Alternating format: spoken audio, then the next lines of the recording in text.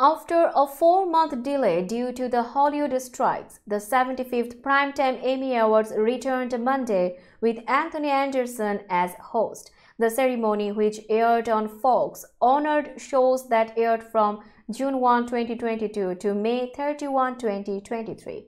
HBO's Succession, Fox's The Bear, and Netflix's Beef were among the biggest winners of the night. Succession had a fittingly successful send-off at the Emmys, the addictive saga of the roiling Roy family dynasty, winning Best Drama for a third time and 5 more awards, including 3 top acting prizes. But Succession was not the only show to make a ludicrously capacious haul.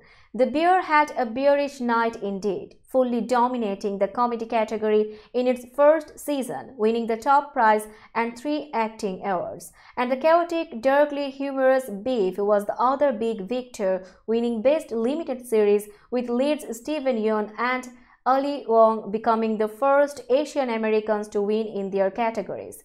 Also making history, star Quinta Brunson of Abbott Elementary, the first black winner in her category since 1981.